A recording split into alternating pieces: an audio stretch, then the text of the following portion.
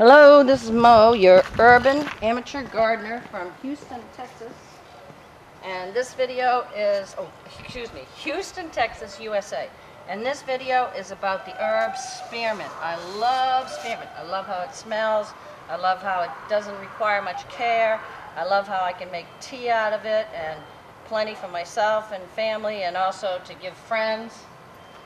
First of all, this bed right here, which is about probably 10 feet long. I have two of these like this filled with spearmint.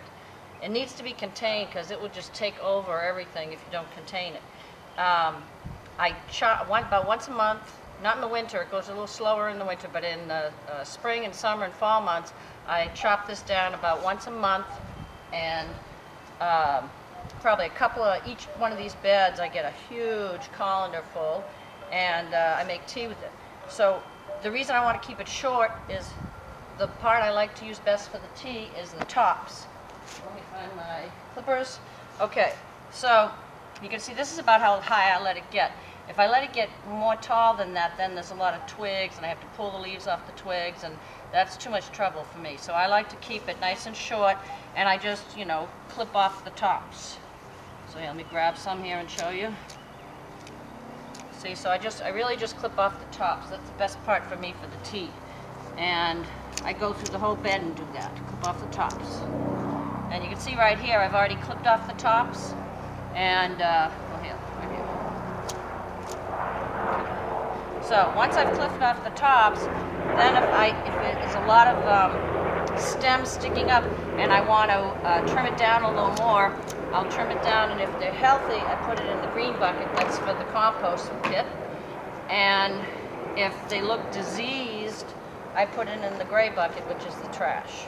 That helps me. All my trash buckets are gray, and the recycled things are green, and that helps me to, kind of like without thinking, put it in one of the other bucket. And anyway, so then I chop it down like this, nice and short. Oops.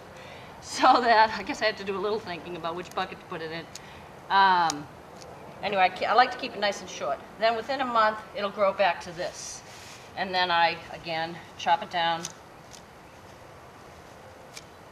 I usually try to do it in an organized fashion. Start at one end. Chop all the tops. It smells so good. It's a nice job because the smell is just great. Okay, so anyway, so I chop them all up.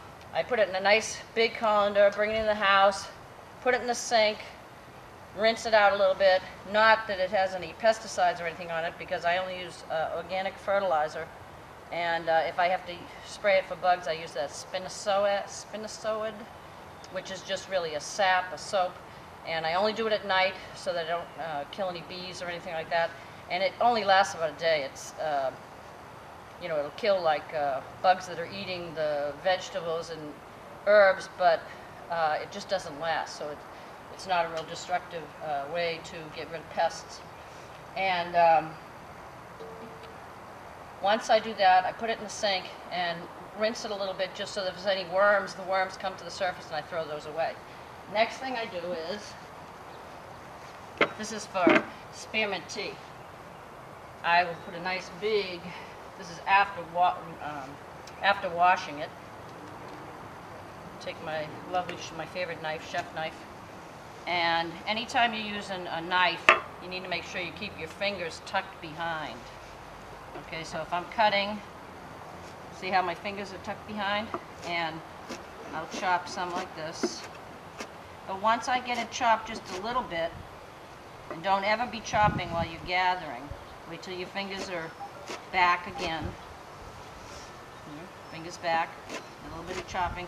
Always, never, ever fingers in front of the knife. Fingers always behind the knife. Okay, and then once I get it like that, you hold the tip down and do some chopping. So I chop it up real nice and fine. And once I get it chopped up the way I like, pull the big pieces on the middle, chop some more.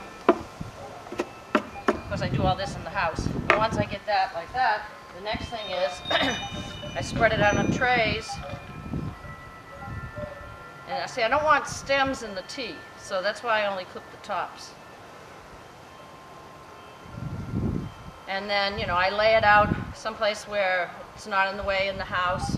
And once a day I come by and I kind of turn it a little bit like that to help it dry evenly.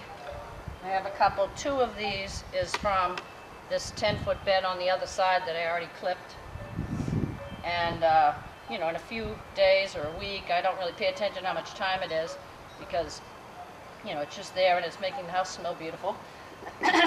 But when it's good and dry, then I put it in bags and label it Spearmint, the month, put them in clear bags and label it month and year and Spearmint. And then I, you know, rotate it and use the older stuff first. What I was telling you about bug spraying, another thing, if something's eating the plant pretty bad, worms or whatever, excuse me, there's lots of homemade sprays you can make with just with soap and water, which would work as well. So you can look that up on the internet if you want. But at any rate, that's what I just wanted to give you a little something to think about regarding spearmint. It's a beautiful ornamental and smells great and makes delicious tea. That's all. Happy gardening, peace, and see you next time. This is Mo, your amateur urban gardener, signing out.